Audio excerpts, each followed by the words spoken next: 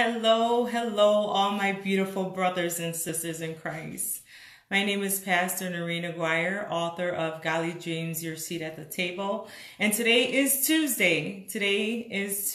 I come live as the Holy Spirit leads me, but normally I come live on Facebook every Tuesday and I bring you whatever the Holy Spirit places in my heart to share.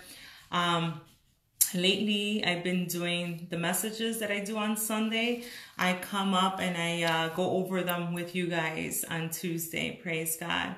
So if you guys have any questions, if you guys are needing prayer as you guys have me live on here, feel free to message me down below. Thank you for joining me. I ask that you please share this message so that it could be a blessing to someone else. Praise God. Hallelujah. So welcome all my brothers and sisters in Christ. As you guys are coming on in, I'm just going to pray really quick and just allow the Holy Spirit to just take over this gathering. For him be the glory. Praise God. Father God, we thank you, Lord, once again, Lord Jesus, to be able to just share who you are and all that you do, Father God. Father God, I ask that you take hold of this message. I ask that you deliver it. For you be the glory, for you be the honor, Father God. I pray that you open every single person that's tuning in, open up their hearts to receive you, dear Lord. Open up their minds for wisdom and understanding that can only come from you, Father God. Father God, I thank you, Lord Jesus. Thank you, Father God. I pray for no distractions, Father God. I pray for your peace. Father God, I just pray that they receive this message as it's you yourself, Holy Spirit. God, wow, the presence of the Lord is coming strong. Praise God. Thank you, Jesus. Hallelujah. Confirmation. Hallelujah. Thank you, Jesus. So I just pray, Father God, that they receive this message, that it's you, Father God, speaking to them. You speaking to your children, Father God. You deliver this message. To you be the glory. To you be the honor. In Jesus' mighty name, I pray. Amen, amen, amen. Praise God. Hello, all my beautiful brothers and sisters. Hi. Welcome, welcome, welcome. Praise God. It's nice and a blessing to have you guys on here. I ask that you guys please hit the share button so that way it's a blessing to someone else that's tuning in as well. Or also share it through your text message. Hello, hello. God bless you guys. Welcome. My name is Pastor Noreen Aguirre. For those who do not know me, I am the pastor of Zion Spirit-Filled Church. We're located right now in Melrose Park area, but we're establishing our church, and the Lord has given me a huge vision, and that's where we're walking in the vision that the Lord has given me for 2019. Praise God. And that is to have a church out of a barn. That's the vision he's given me, to do a church out of a barn. Praise God. And I am excited. I'm so excited for this year, what he's going to do through this ministry. Praise God. And so this message that I'm going to be sharing with you, it's entitled Stuck. And for those who can relate to that word stuck, I know all of us been there. I know all of us can relate to the word. I know all of us can relate to the feeling, the frustration of being stuck, either in your job, your relationship, finances, your health, maybe even your faith with God. We can all relate to that word, being stuck and feeling stuck, and the frustration of being stuck. Remaining stuck is only a perception. Praise God. Remaining stuck is only a perception, is the ability to see, hear, or become aware of something through senses. So, but this is not, it's not the actual reality. It's just a perception of how you feel. So you may feel like you're in a hole, but you're really not in a hole. Praise God. So it depends on how you're receiving it, how you're seeing it. Praise God. So now the not so good news, because a lot of people don't like change, but actually feeling stuck is a sign that something needs to change in your life. Praise God. So feeling stuck is a sign that something needs to change in your life. You might have the impulse to make those changes, but resist in doing so for fear of change. And fear is one of the most powerful forces that's in our life, that it keeps us from doing a lot of things. It affects the decisions you make, the actions you take, the outcome you achieve, who you are and what you do has one point or another been influenced by fear. And while the primary role of fear is to protect you, fear very often becomes a significant obstacle that stands between you and your goal. Being successful relies to a large extent on knowing how to deal with your fear. Praise God. It's really knowing how to deal with your fear. And I'm going to dive right into 2 Timothy 1, verse 7. For God has not given us a spirit of fear, but of power and of love and a sound mind. Praise God. But many of us struggle with our faith, suffering from severe trials. There is no faith, my brothers and sisters. There is no faith worth having that has not been tested by fire. Glory be to God. Listen to what Peter says, and he clearly knows from experience. 1 Peter 1, verse 7. These trials show that your faith is genuine. It's being tested as fire tests and purifies gold. Though your faith is far more precious than mere gold. So when your faith remains strong through many trials, it will bring you much praise and glory and honor on the day Jesus Christ is revealed to the whole world. Praise God. I just love God's word.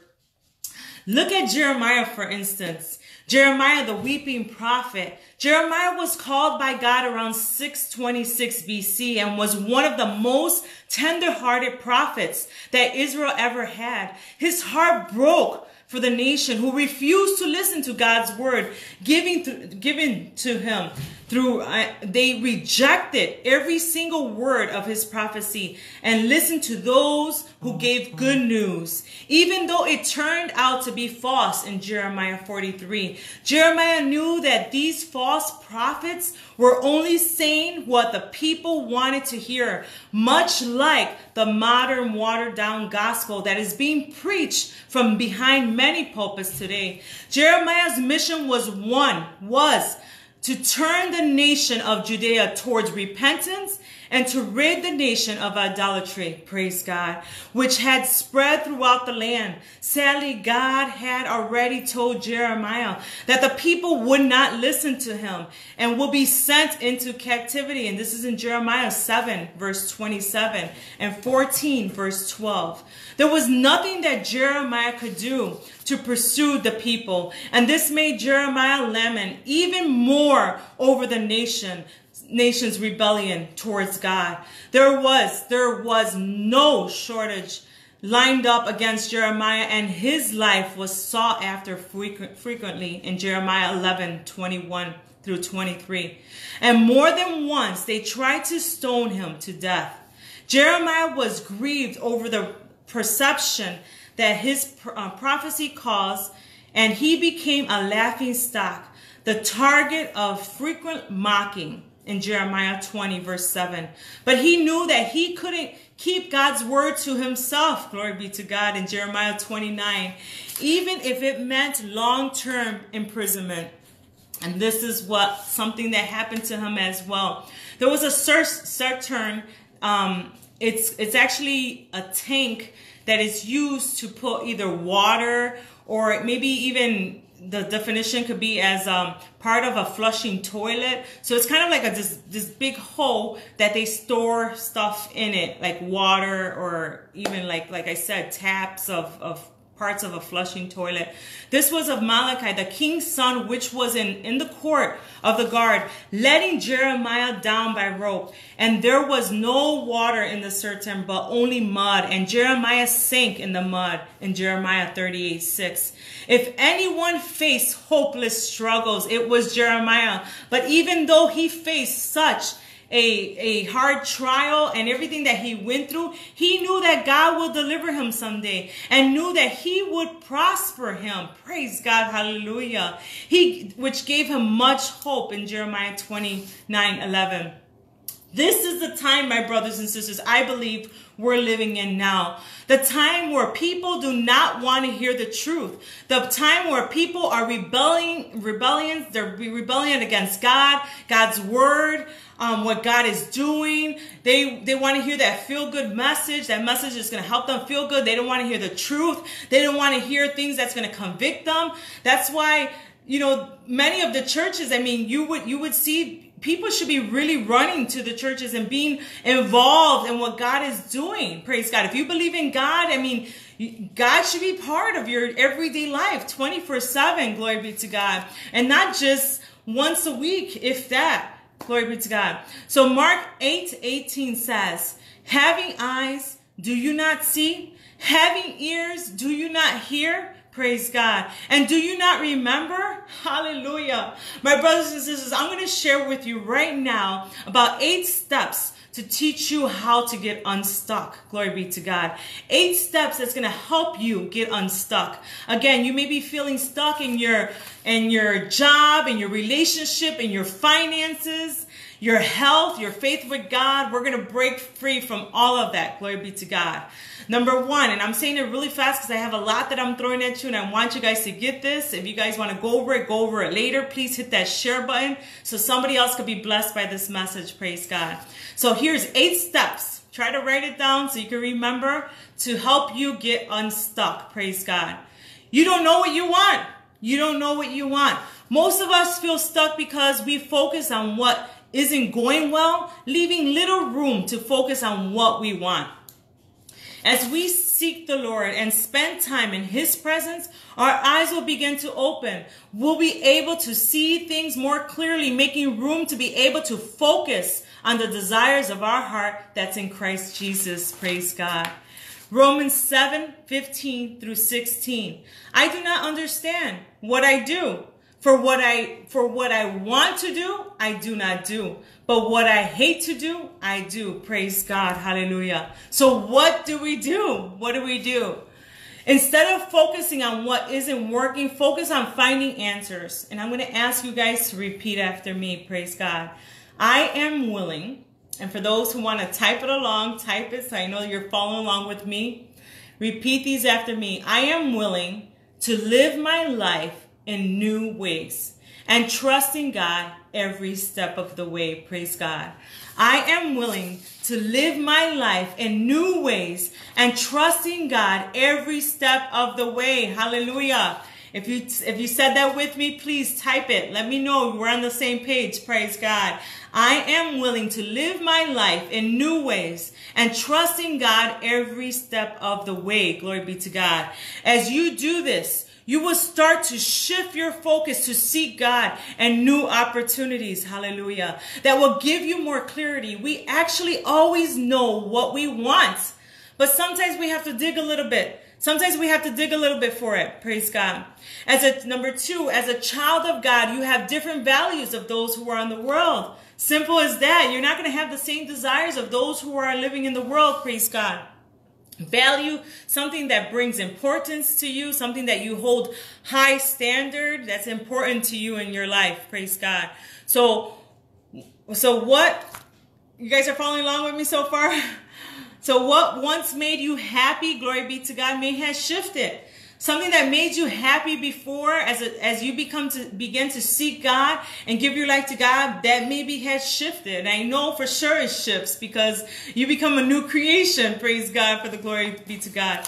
John 17:16, they are not of this world, even as I am not of this world. Hallelujah. Thank you, Jesus. Thank you, Lord, for your word. So the things we used to like doing, we no longer like doing them anymore. The Lord starts giving us the desires of His heart. We become one. We become connected. Praise God. Thank you, Jesus.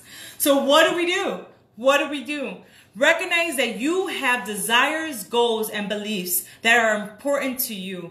Your values matter, and when they shift, it is because something inside of you has awakened and it is ready to experience more. Instead of feeling like something is wrong, embrace your new set of values and start seeking out new people and new places that are going to support them. Praise God. Hallelujah.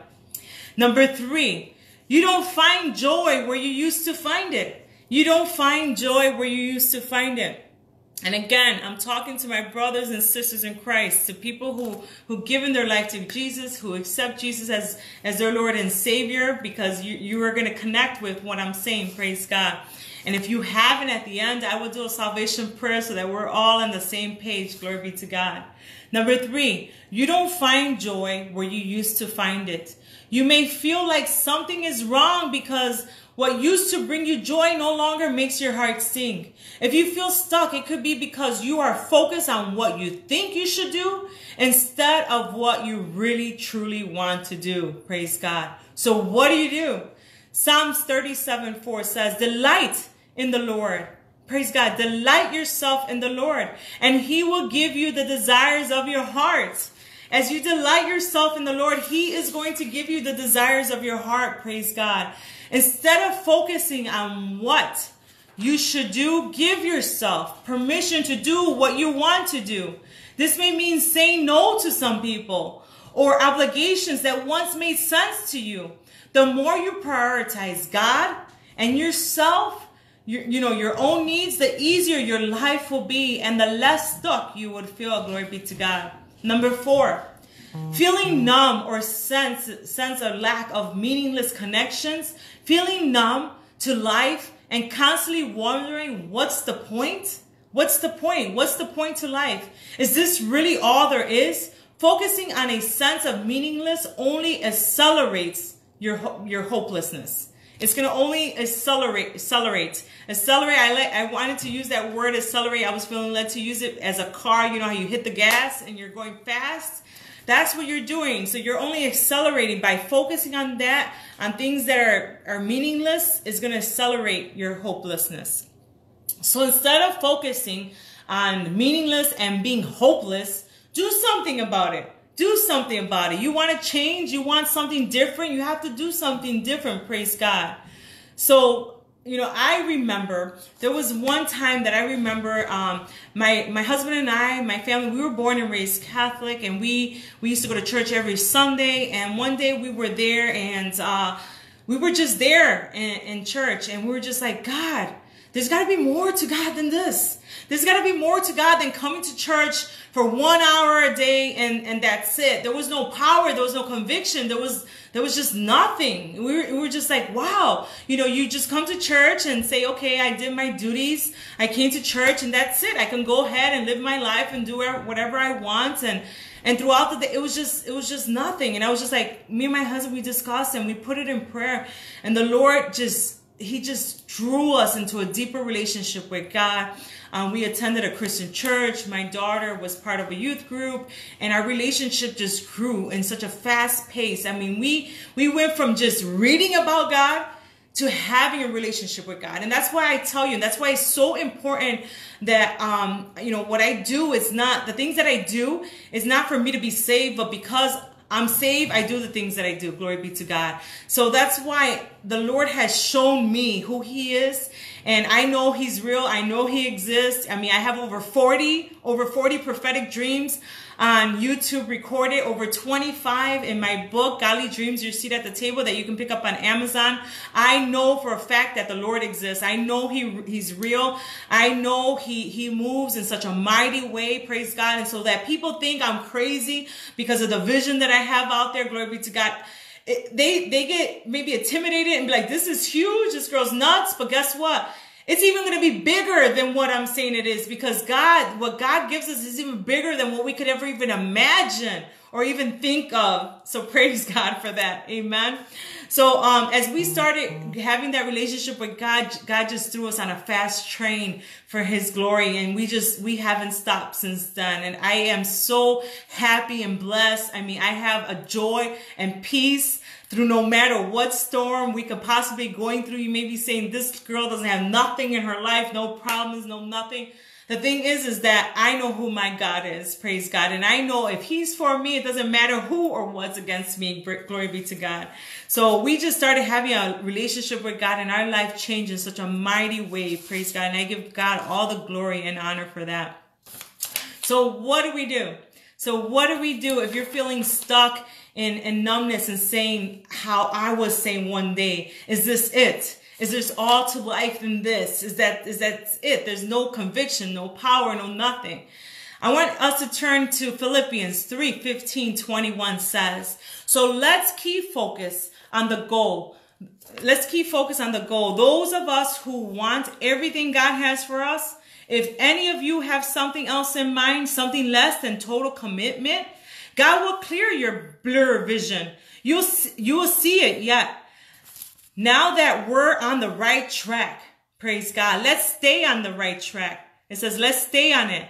Stick with me, friends. Keep track of those you see running the same course, headed the same goal. There are many out there taking other paths, choosing other goals, and trying to get you to go along with them. I warn you of them many times. Sadly, I'm having to do it again. All they want is an easy street. They hate Christ's cross. But easy street is a dead end street. Those who live there make their belly their gods, their bletches, their praises, and they can't think of it their appetites, praise God. But there are far more to life for us. Hallelujah, glory be to God. We're citizens, praise God, of a high heaven. We're waiting to arrive. We're waiting on the arrival of the Savior, the Master, Jesus Christ. Hallelujah. Who will transform our earthly bodies into glorious bodies like his own. He'll make us beautiful and whole with the same powerful skills by which he is putting everything as it should be under and around him. Glory be to God. Thank you, Jesus. Hallelujah. I just love God's word. Having a relationship with God, my brothers and sisters, will help you focus on your purpose and passion. If you feel drained, you probably haven't been giving enough time and energy to God and to your passion. Number 5, feeling mentally and physically drained. This is sometimes a result of putting your energy and thinking about, and what the things that you're thinking about is just all negativity. It's about everything that you're thinking is negative. Maybe you don't like your job, but you don't know what you want to do in life. Maybe you used to love your current partner, but no longer feel that connection. If you feel exhausted from just living, you're probably stuck. Praise God. You're probably stuck, and I'm showing you how to get unstuck. And again, I'm talking to those who are not married, because if you're married, you work on that relationship. As long as if, you know, you guys are married, you got married through, they made that communion, that commitment through God, through the eyes of God, you work on it and pray on it and just keep praying for each other. Remember, being married is like what Jesus did. You're dying to yourself, and you're there to constantly please. I'm sorry, I'm going off track, but I'm feeling led to do this.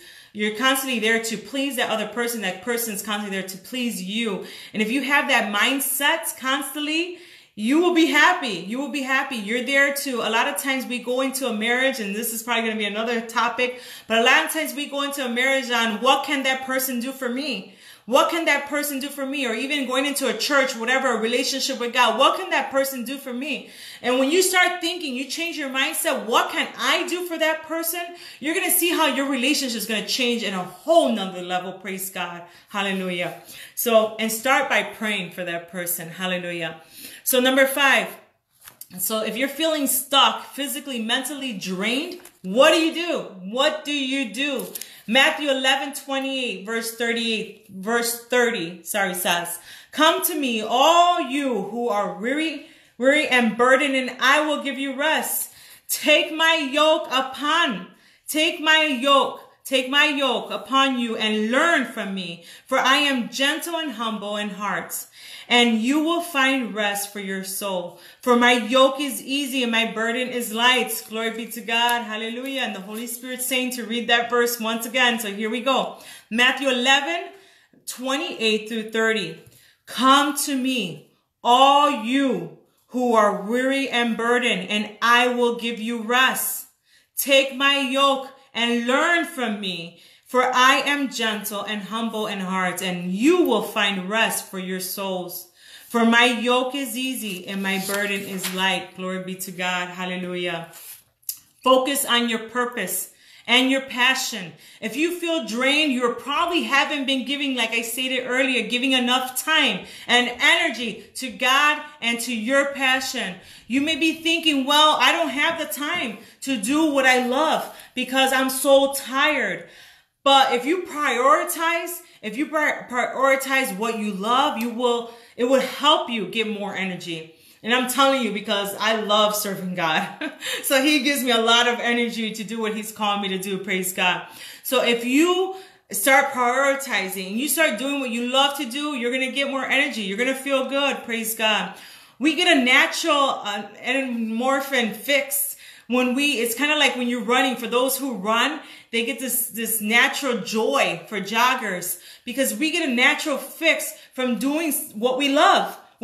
So when we prioritize our passion, you will get energy and clarity. Praise God. Amen. Number 6, you don't feel valued or understood.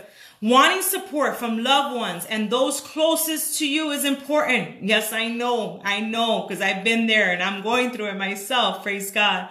So I thank God. As for me and my household, we shall serve the Lord. Glory be to God.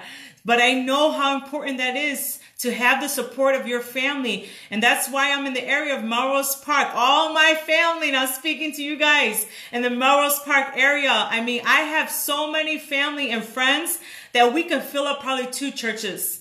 And I'm praying for you guys constantly. I'm in the area. The Lord brought me to you guys. But if you guys are not listening to what I'm saying, the verse that the Lord has given me, you smack the dust off your sandals and you keep going. So I'm in the area right now and I'm reaching out to my family, my brothers and sisters in Melrose Park. I'm not going to be there for always. The Lord is opening the door. I'm walking into the vision where God has called me to do. I pray that as the Lord is tugging, and I know, He's been tugging at your heart, and He's been telling you go to the church. He's been telling you to visit. He's been telling you to go, but you've been coming up with excuses after excuses. And the Lord is saying, no more. I am there for a reason. I'm reaching out to that area. So anybody in that surrounding area, come out and visit us while we are there. Praise God. So you may feel stuck because that support is missing. But God valued you so much that He sent His only begotten Son to pay the ultimate price for your sins. Glory be to God. And that's in John 3:16. For God so loved the world, hallelujah, that He gave His one and only Son, that whoever believes in Him shall not perish, but shall have eternal life. Praise God. So what do we do? Hallelujah. Instead of allowing outside influence to determine your focus forward. Focus forward on supporting and believing God and yourself. What God is giving you, what God is telling you, what God has placed in your heart. Believe in it. Praise God. Number 7, you compare yourself with others and envy their happiness. You compare yourself with others and envy their happiness. When you're stuck, it's easy to compare yourself with others and start to think everyone else is happier and more together than you. Listen to Galatians 6:4-6 says, do not compare yourself with others. Just look at your own work to see if you have done anything to be proud of. You must each accept the responsibility that is your own. Glory be to God. So what do? Recognize that it is your ego. It is your ego. Listen, I want to make sure that you guys listen to this, because this is the thing that's keeping you from doing what you need to do. Glory be to God. Recognize that it is your ego, your fear-based mind that wants you to feel less than. Instead of focusing on others, ask yourself what brings you joy and follow the joy to happiness. Commit to God and you will find true joy. Praise God. Hallelujah. We are always growing and changing. Sometimes we hold on to old habits because they're comfortable. You may be holding on to an old habit, job, relationship out of fear of the unknown. And sometimes we do that. We don't want to go there because we're afraid of what happens if. What if? Many of us stay in situations long past expiration dates, and settle into experiences that don't soothe our souls. because we are, we're just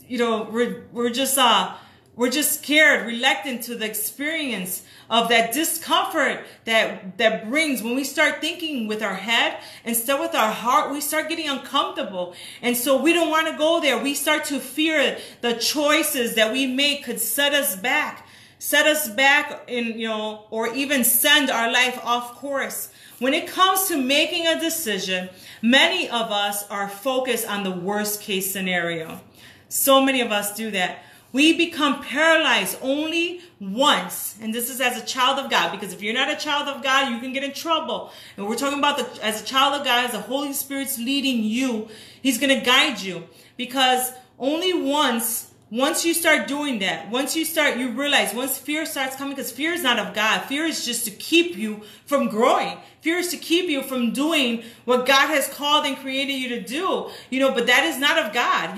God is not a God of fear. So we need to get a hold of that. And only once, we start to do what we're feeling, what we want to do, the desire, and whatever God has placed in our heart. Only once we break through and we start to do it, praise God. So only once we get past that, we do it anyways, we can recognize the inner power, praise God, that's inside of us. Praise God, the Holy Spirit. Feeling stuck is always an opportunity to realign and refocus.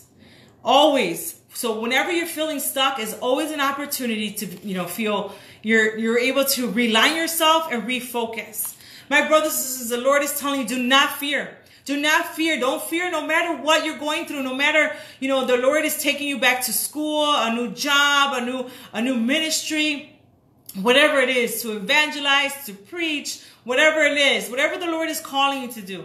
The Lord is calling you to do something, because we are all here called to do something. We're not just here to be here. We're not just here to just live a happy dandy life and not do anything.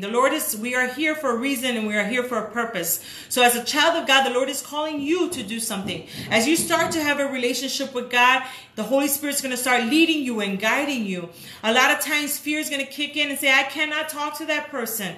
I cannot do that. I cannot do this. I don't have the means. I don't have the funding, like me, to establish a church, to do what God is calling me to do. I'm just moving in faith, and I know what's going to happen. God is a God that provides, and I know He's going to come through. I know it's going to come to pass. I know God is always shown me all the time. There's not one time that He's let me down, praise God. So I know that it's going to come to pass what He's given me, praise God. And that's why I go out with the confidence, with the boldness, because I know that my God goes before me. He's behind me. He's in every side of me. So I know when I go, I know when I speak, is the Holy Spirit leading me? Is the Holy Spirit guiding me? Is the Holy Spirit protecting me? I don't have fear, because I know if my God is for me, it doesn't matter who's against me. It doesn't matter who thinks I'm crazy. It doesn't matter who says her vision is nuts, she's crazy, there's no way, and fear, and be like, I feel bad for her. You don't have to feel bad for me. God's a big God, and I do not put God in a little box, praise God. I know what God can do. I know what He can do. And so He's telling you today, my brothers and sisters, do not fear. Do not fear, no matter what God has given you. Whatever He's placing in your heart, that's a time to embrace that. And time to embrace new changes. Realign what's taking place, and refocus. And you're feeling stuck, it's a time to refocus and do what God is calling you to do. So He's saying, do not fear. Isaiah 12:2 says, God is my Savior. I will trust Him and not be afraid. The Lord gives me power and strength. He is my Savior, praise God. Isaiah 41:10, fear not, for I am with you. Be not dismayed, for I am your God. I will straighten you. Yes, I will help you. I will uphold you with my righteous right hand, praise God. Isaiah 41:13, for I, the Lord your God, will hold your right hand, praise God, saying to you, fear not, I will help you, praise God. I'm going to end this with a prayer. Praise God. I thank you guys for tuning in. I thank you guys for coming on in. I'm going to pray for each and every one of you guys. Before I do that, if there's something specifically that you want me to pray for, type it in the bottom. If I don't get to it right now, believe me, I'll get to it, and I'll be praying. In my alone time with God, I'll be praying for you throughout the days as the Holy Spirit leads me, praise God. And so right now, I'm just going to ask, I don't like to leave without giving you the opportunity. If you have not accepted Jesus Christ as your Lord and Savior, my brothers and sisters, there's truly none. There's none whatsoever. There's no better life to live than to live for God. To live for God. And the message that he's given me for this coming week, I'm going to be talking about is earthly treasures, this, to store up, earthly treasures. And that's the word he's given me. And so that's the message he's placing in my heart to bring together, praise God, for his glory. But I want to ask you, if you have not received Jesus Christ as your Lord and Savior, my brothers and sisters, I am a living testimony, living witness that God is real. God exists. And we can't continue going over after, messages that are going to help you feel good. God is going to convict you. God is going to convict you through his word. His word's powerful. His word's powerful. When you're really in a place where it's really God's word is being sent, God's word is going forth, you're going to feel convicted. And you're probably going to be like, man, the enemy's going to keep you away from there because he doesn't want you to grow. He doesn't want you to grow. He doesn't want you for your life to change and to do what God has called you to do because he wants to keep you stuck. Praise God. So I know for a fact, I am 110% sure that God is real. God exists. He's shown me so many times. Glory be to God. I've seen his power. I just live. I mean, I could be in a dark room and start praying and I feel the light, the Holy Spirit just on me, this just power of light. Like I'm in a light room, praise God. And the presence of the Holy Spirit is just so powerful, and just the things that I've been through with him and just my prayer time, it's just so amazing. I can't even go there and explain it, but I want to share with you that there's truly no better life to live than to live for God. There's truly none whatsoever. I know that we are doing the right thing because so many people say, they just believe in God and they don't believe in Jesus. I know the Lord's convicted me so many times that he's placed in my heart of what's going on and everything that the Lord has given me. Out of 40 prophetic dreams, I go to the Bible and I didn't even know most of them, pretty much all of them. And I would go to the Bible and the Bible will back up the dream that he's given me. There's no way I can do that. There's no way I can even come up with it. I can't even take the credit. Praise God. And I'm so excited. I'm working on book number 2. It's going to be a children's book, For God Be the Glory. And you guys are going to be so amazed by it. It's going to blow your mind away. So anyways, I want to pray with you. If the Bible says, the Word of God says, the Holy Bible says, and Romans 10 says, if you confess with your mouth and if you believe with your heart that Jesus is the Lord of your life and accept him, you will be saved. You will be saved. So right now, I'm going to pray with you because this is so important. Our mouth is powerful. The words that come out of our mouth is powerful. It's life and death. So as you confess with your mouth and start declaring who God is and asking for forgiveness, the Holy Spirit comes into your heart and he's going to make it a home and he's going to dwell in you and he's going to start giving you his desires so that you can do all that you were really called and created to do. So at this moment, if you haven't made that confession, if you haven't took that step of faith, I'm going to lead and guide you. And I just pray that you follow, praise God. And I thank you, each and every person that's on here. And for those who went the extra mile sharing, God bless you. Love you guys. So right now, just pray with me. For those who are on here, pray with me for the ones who are following along, praise God. Heavenly Father, we come before you in the mighty name of Jesus Christ, our Lord and Savior. Father God, as I come before you, and Father God, I just ask, Lord Jesus, I come before you in the name of Jesus, and I ask, Father God, for forgiveness. I ask for you to forgive me, Lord, for anything bad I said, I did, or I even thought of, Father God. Father God, I come before you and I just believe in you. I believe that you pay the ultimate price to wash away my sins, Father God. I accept you as my Lord and Savior. Holy Spirit, come into my heart and make it your home, Father God. Dwell in me so that I can do all that I was called and created to do for your glory. Give me the desires to seek you. Give me the hunger to read your word and to be in your presence. In Jesus' mighty name, amen, amen, amen. Hallelujah. Thank you, Yeshua, our Lord and Savior. Praise God. So at this moment, if it was your first time saying that prayer, I ask that you continue seeking God. reading his word. The Holy Spirit is the best teacher. The Holy Spirit is the best teacher. Read God's word. Even if it's 5 minutes a day, read God's word. Listen to music. Start worshiping him. Living for God, my brothers and sisters, is not just once a week. It's 24/7, 24/7. It's all day long, talking to God, having him in the midst of your everyday relationship. Glory be to God. So I thank you for those who are tuning in. I just ask that at this moment, I'm just going to lead you in prayer. And I'm going to pray for each and every one that came on here. I thank God for you. I thank God for what God is doing in your life. I thank God at this moment that he's breaking through chains and boundaries and things that's been holding you back. And the time that you felt that you were stuck in this hole, that you're no longer there. Glory be to God. And at this moment, I'm just going to pray with you. Praise God. And I ask my husband to join me in prayer. He's online. So, and everybody else, let's pray together as one body. Hallelujah. Father God, I thank you, Lord, for my brothers and sisters all around the world, Father God. Because you told me, Father God, you placed in my heart that Zion Spirit-filled Church is a church of many nations, Father God. As we come together as one body, Father God, I thank you for my brothers and sisters, Father God.